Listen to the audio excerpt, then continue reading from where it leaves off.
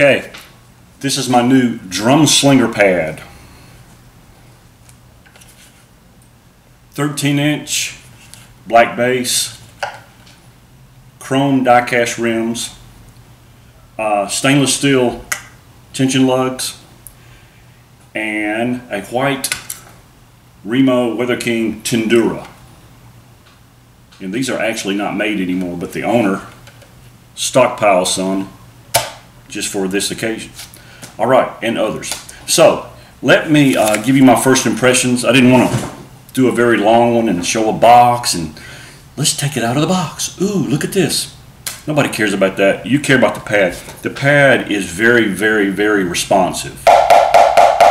Okay, and the instruction manual says not to tension the head when you first get it, because it comes straight from the factory ready to play, obviously.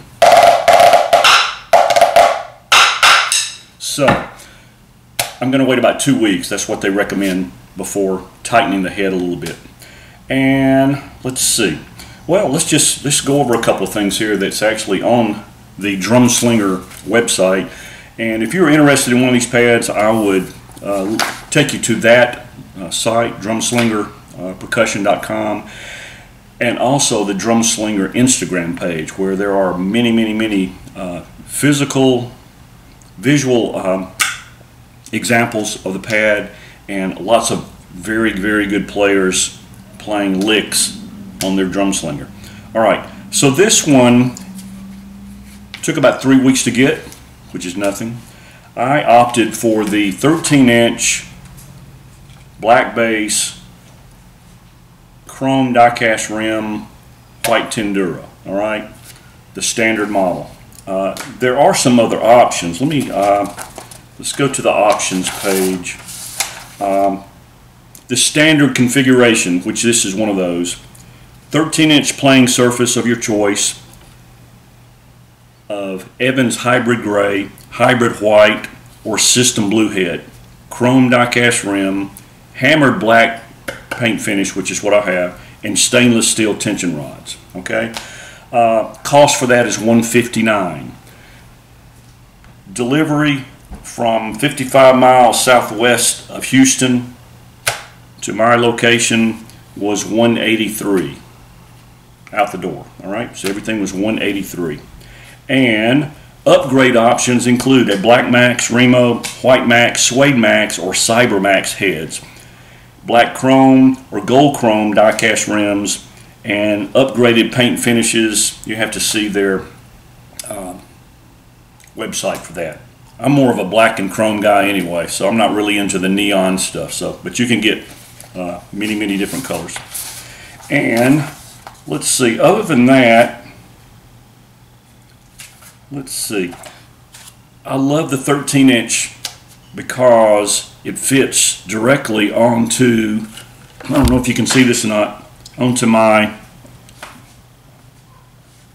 piece of wood that I bought at Lowe's. Okay, all right, so I have this mounted on my snare drum stand, and underneath, or right above that, I put my old slim pad that's probably about 15 years old. I put the slim pad down, and then I put this down. Now on the bottom of the pad here, you've got these felt discs, and that will keep it from sliding around and give it a little bit more stability when it's on a table, which you can do that. But in this instance, it fits perfectly onto the slim pad, which also fits perfectly onto the piece of wood that I bought at Lowe's for about $8, I think. So, but if you want to put it on a drum stand, there are 3 holes drilled, and you can position it onto the 3 prongs of the stand. 3 prongs, okay?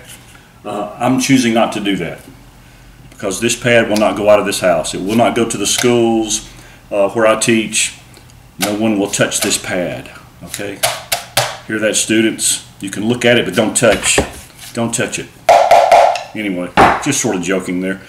All right, so that's the bottom. Very, very heavy. This thing is built like a tank. I think it's maybe 10 pounds. I think that's what the box said over the shipping information from FedEx.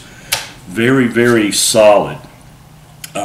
You would not want to just sort of take this like it is. You'd want to put, I'm actually a little bit on the OCD side, so I put a t-shirt over mine when I put it to sleep at night. So I actually put it inside a t-shirt so that it doesn't get scratched or dusty or anything like that. So stainless steel. The tension rods, I don't know if you can see that or not. We're going to use, you'll use a hex wrench, okay, which is provided by Drumslinger, but you can also use your own that you get at Lowe's or Home Depot or whatever. So you can always use those. And other than that, it's very, very articulate. I don't know if you can hear that on the video. I use a Sony Handycam. I'm not using an elaborate mic system. Has a little bit of resonance to it, probably because I have it up on top of the slim pad. But just really, really, I don't see how anyone would get pad hands from playing on this, because if you play on a rubber pad for a length of time and you go to a regular performance instrument, which will be your snare drum free floater with a Kevlar head on it, you're going to have pad hands. You're not going to play as well. This has the feel of a free floating snare drum with a Kevlar head, without that annoying sound.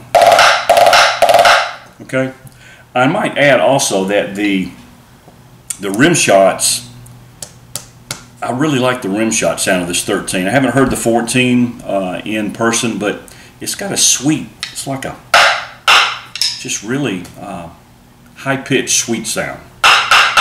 And of course on this you can also, you know,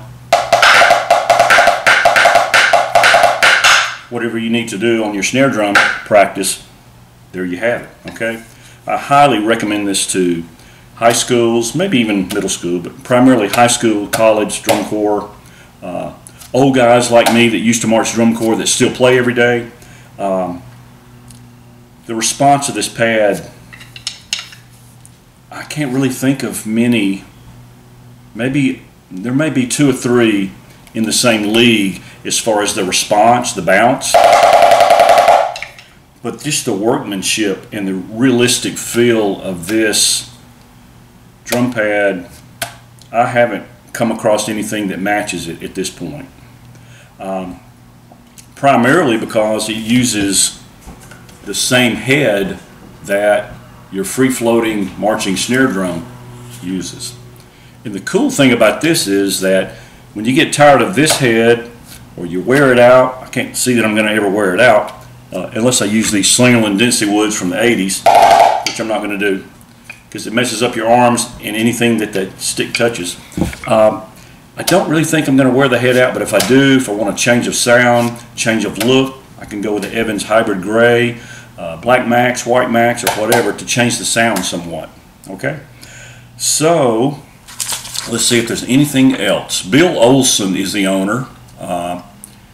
And on his website it says Bill Olson, owner, designer, and head shop boy. So I think he does it himself. I think maybe his son may help him, but I'm not sure about that.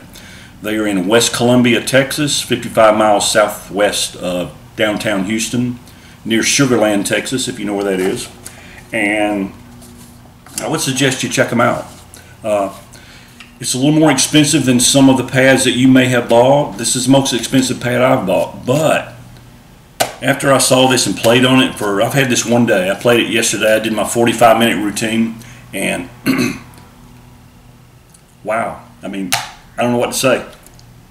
It feels just like a regular drum, and that is our goal when we practice, to be able to realistically duplicate the performance instrument, which will ultimately be a snare drum with a Kevlar. Now, he does make other models of this, like a concert model that does not have the Kevlar head. So you can get a smaller one. I believe those are ready to go.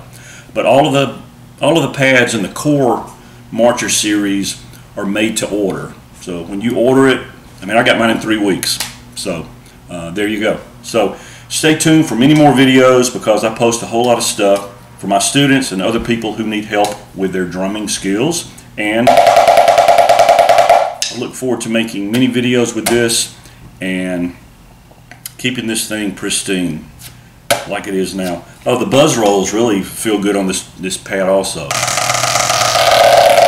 So you get a little bit of difference of sound when you go to the edge. So here's the center, and here's halfway between center and the edge.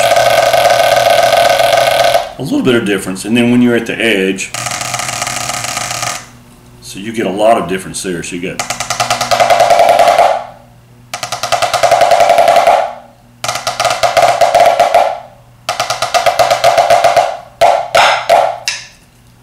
okay.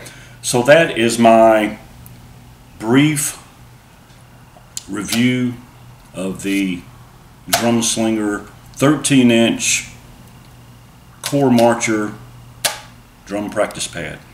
And stay tuned for future drumming things, and also maybe some more impressions after I've had it more than a day. I mean, I've only had it a day, so we'll see. But stay tuned. Have a good day.